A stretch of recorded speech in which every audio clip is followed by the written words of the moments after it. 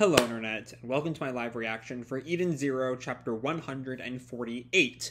When we last left our heroes, Shiki wanted to just go straight for Witch, fuck the plan, and Jean and Couchpo would kind of talk him out of it, and instead of just going straight for where Witch was, which is almost certainly a trap, they convinced him to meet up with Team Weisz in the basement, and so that the whole group can kind of have a better chance of stopping Shora and saving Witch and stopping All Link than Shiki alone.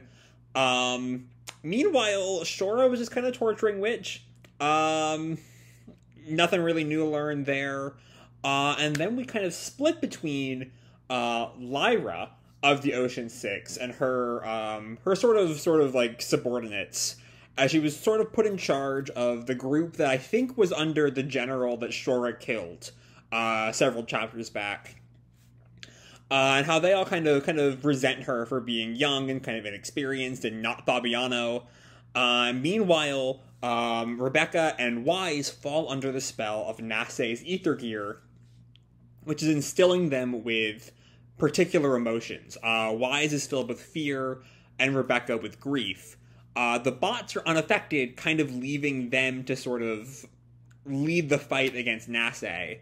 And Lyra has left her command post to kind of watch, I think. And yeah, that's sort of where we left off. Let's jump right on into Eden Zero, chapter 148, Eye of Horus. And we don't even really have a cover page here, going straight into the action. As Shiki lands at, I guess, the access hatch outside the dome. And looks down at, So this will take me to the underground tunnels. Hang in there, Witch. I'm coming. And then we cut to the airspace above Nero 66. As Oasis is still just blasting away against the Empire. The music's still coming from Ibaraki's ship. Tra-la-li-la, tra-la-li-la. And Ibaraki sort of tells the rest of Oasis, if and so, there's a whole heckin' lot of them around here, swarming around like flies. And then I think Russo is Bunny Boy. I'm out of ammo. I'm heading back to get more. And then the two humans who are either siblings, as I thought they said in Sandra, or lovers, as was implied earlier, or hopefully not both, gets a little readout on her, gets some info on her readout. What? And then the guy also responds, enemy reinforcements. These are, and Goodwin in, shock. You've got to be kidding me. And even Eraser, I think, is kind of dripping sweat there. You were still hiding all that firepower up your sleeve, eh? There are 10,000 of them.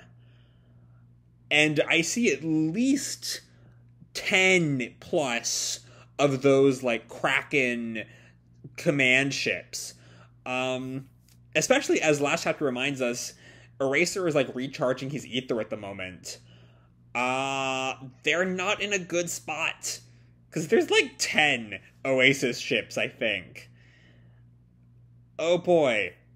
And then we see another fighter approaching. And one of Goodwin's, bridgemen calls up to him, unidentified fighter approaching from 6 o'clock. What now?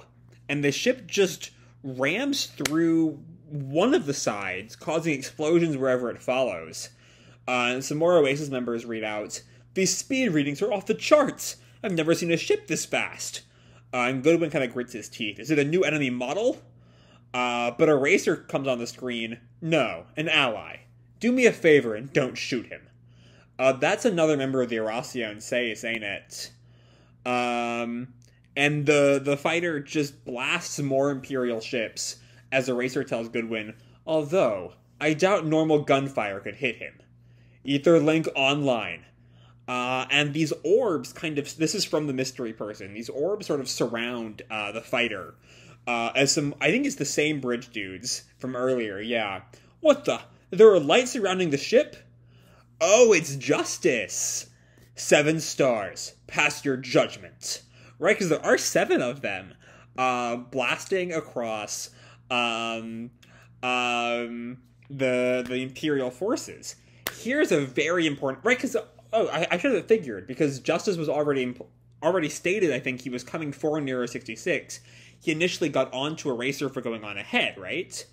But anyway, what I'm most curious about is how will Justice react when he learns who Eraser is allied with, or specifically who the group that Eraser has allied with have also allied with, and also who that group have also allied with. Because if you go those steps, you get, Eraser to Oasis to the crew of Edens to Elsie. And Justice has in fact directly fought the crew of Edens back on Foresta. And so, how is he going to react when he realizes that they're now on the same side? Is he going to put all that aside? If it was just he fought them because they were, criminals or something, I imagine he could put that aside in the face of the greater threat of Shora.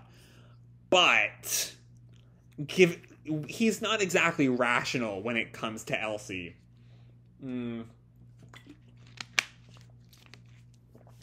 So I'm not optimistic that Justice won't somehow fuck all this up. Anyway, 7 stars, pass your judgment. Grand Chariot. Just decimating the Imperial ships. Again, I hope he's on our side. Because as soon as he is not, we might be fucked. Ibaraki is just stunned. Even so, what kind of attack is that? And Lazar reacts, multiple omnidirectional lasers? And this one bot member of Oasis we've seen a bunch before, but I don't remember his name. And every one of those beams has incredible penetrating power. And Eraser just kind of gives this happy little sigh. You're late to the party, my friend. And Justice chimes in. Justice, reporting for duty. Now joining the mission to subdue Nero 66. And also bringing in a fleet of IUA battleships. That's what they need to combat the Empire. And one of the things I've said this before. It's tied to something I've said before a lot about the Empire, how they kind of feel like a government. And what I'm liking about the IUA right here is that their shifting relationship, compared to the crew of Edens, also kind of feels like that in the same sense, in that, if you get rid of the Empire, Justice is opposed to our crew due to their relationship with Elsie.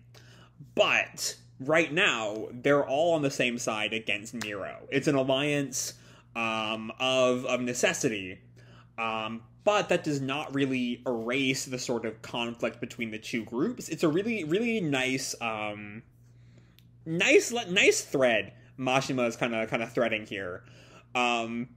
Honestly, God, this entire saga is just really fucking good. Anyway, Oasis reacts. Look at all those battleships! Government reinforcements! And Goodwin just sort of grins. Then we're still in this. And with that, it's time to cut back to underground. Nero 66 underground tunnels. And Weisz and Rebecca are still basically incapacitated after Nasseh hypnotized them. Weisz is curled up on the floor, shaking. Stop it, stop it, stop it, stop it. Stay away, stay away, stay away. Rebecca's just crying. Wah, ah. And Happy's trying to get through to them. Rebecca, Weisz, pull yourselves together. And Pino observes they are suffering from a total loss of self. Guys, the enemy is right in front of you. And Nasseh just teases him. Don't waste your breath. Only I know how to undo the hypnosis. And Happy questions him. It's an ether gear? Yes, the power of hypnosis. The eye of Horus. Well, it sure is a good thing they have an instant ether gear canceller. Unless, does Pino have to recharge her? Or no, but Pino... I was about to ask if Pino has to recharge her EMPs, but I don't think she used it in this timeline. I think Rebecca undid that timeline before Pino would use her EMP blast. It's kind of canceling that out. So that should still work. We'll see why it won't. And Weisz, like, head in hand, that constant prattle about powers is scary. Stop it! And Rebecca cries, you must be awfully confident. Wah! And Happy asks Pino, what can we do? Can we fight him ourselves? And both of them get in this adorable little, like, battle stance. As Pino responds, we have no other choice. And Moscow just stops them. Don't worry. I have found his massive weakness. And Nasseh just grins at him. Interesting. And Pino looks back. Really, Mr. Moscow? You have? His hypnosis has no weight on androids. Which is, yeah, is basically what I noted last week. Which means it will finally be a good time for our bot friends to fight. And maybe we'll get to see what happens when you push the button. Please, I want to know what. So actually, let me back up and look at the button as a larger thing. There's a part of me that wants to know what happens when you push the button, like some big, super cool reveal. There's another part of me that wants Mashima to tease what happens when you push the button for the entire series, and then to never reveal what happens when you push the button. I think that would be so fucking funny. But anyway, we'll see where Mashima goes with that. His hypnosis has no weight on androids. And Happy and Pino look at each other. You're right. None of us has been affected. And Moscow, I think, kind of changing into like a sumo vibe. His hair definitely changes. And he rips off Shiki's coat. If his hypnosis can't get us, there's nothing to fear. And he kind of jumps down in, yeah, like a sumo outfit. Moskoi has his little pose, slams his foot down. Moskoi! And is in this like wider sumo pose. I will hit you with the full force of a galactic Yokozuna. Right, he had at one point been referred to as a Yokozuna, hadn't he? And Nasseh looks at him. Oh, we're talking about sumo ranks? Is Yokozuna good? And Moscow rushes him. It's the highest rank there is! Galactic Yokozuna style! Meteor face slap shower! And Moscow just starts slapping him. And Nasseh just kicks him in the face. Completely unaffected by that. Moskoi! Moscow! Ah! And Moscow is sent flying. Kicking is breaking the rules. And he falls to the ground. The way that line is broken up, it feels like his, like, fading into unconsciousness line that you get a lot in anime. So I think Moscow might be out for now. Nasseh just looks at him. You seem to have gotten the wrong idea. My hypnosis does work on androids, although it takes a little more time to kick in. Okay, so we might be a little fucked. And we see Moscow is hypnotized. I know. I'll make you into a fine lady. And Moscow sort of like blushes. Mo la la. Happy and Pino are just like jaws dropped. Aye, what a profoundly disgraceful state of dress. Mo no no. And he sort of like covers his chest. And Weisz panics. Moscow is scaring me. I'm scared. And Rebecca, I don't like seeing Moscow like that. Wah, ah. And Happy and Pino are just like stunned. As all three of them are just sort of reacting as they've been hypnotized to. I will say, Pino, this would be a great time to use your EMP. And Nasseh just approaches. I love the positioning of that panel. That is probably going to be our thumbnail.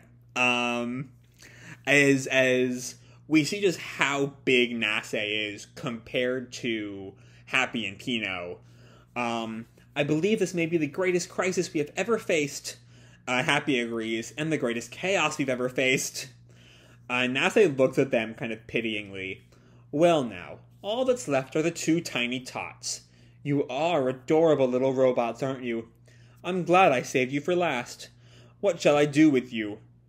And Happy, so Pino is sort of doing this, mental link with Happy. Data linking to Mr. Happy. He has let his guard down considerably. And Happy concurs.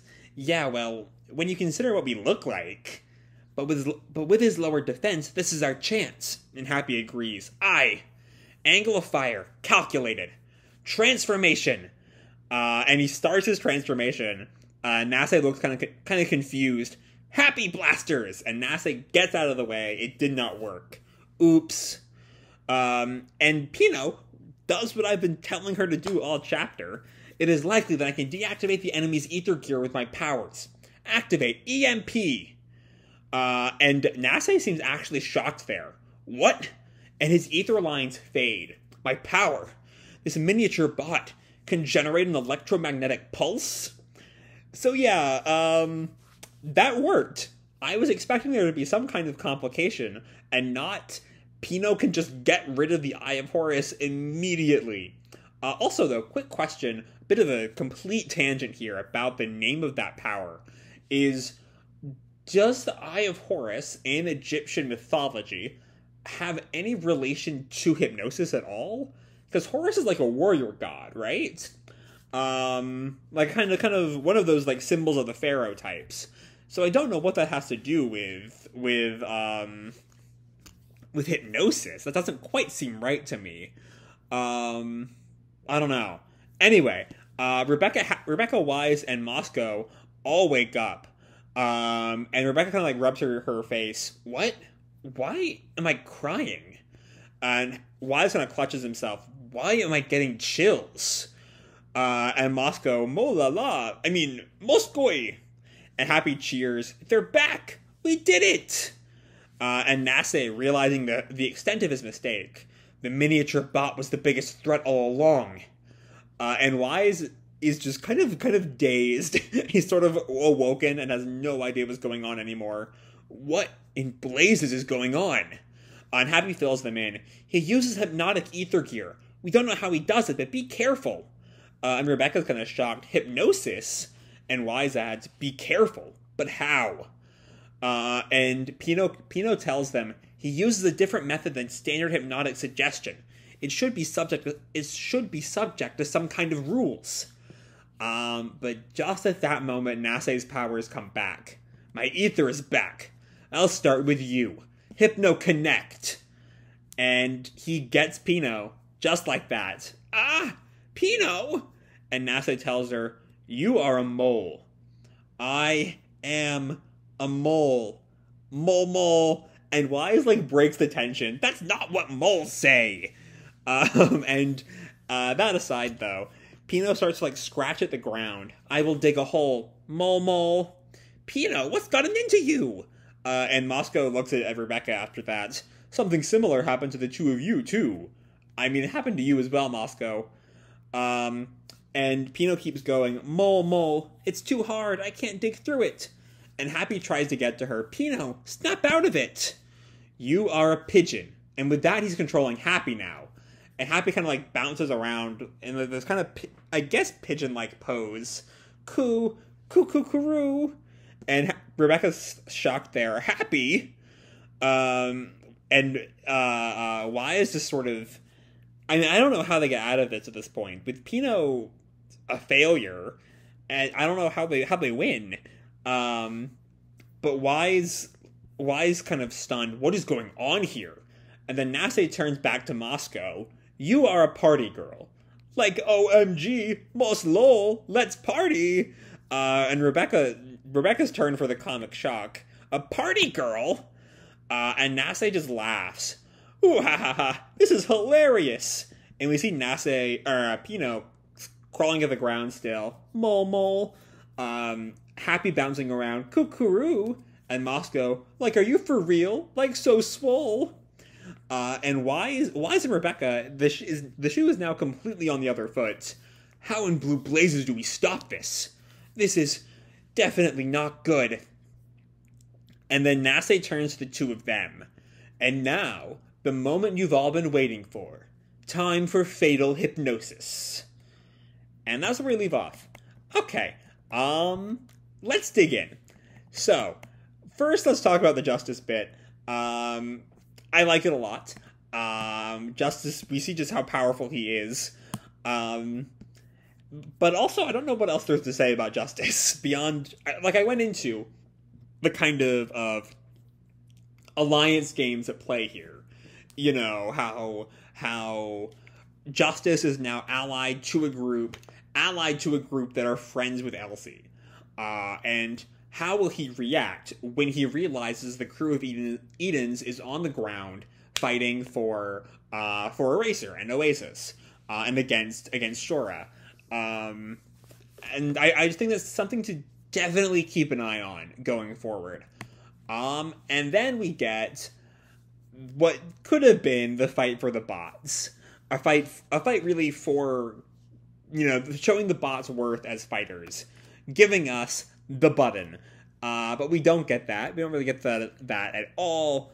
We find out that the bots are susceptible to hypnosis, which adds even, it's... We keep learning things that are like, yeah, the bots are definitely just as human as anyone else. They're not just programs. Because you can't really hypnotize a program. You can hypnotize a person with a heart and a soul and a mind. But you can't hypnotize a program. So, Shora's arguments get weaker and weaker as more things about bots are learned. Which, makes sense. He's wrong. So, of course, as you learn more things, he becomes more and more wrong.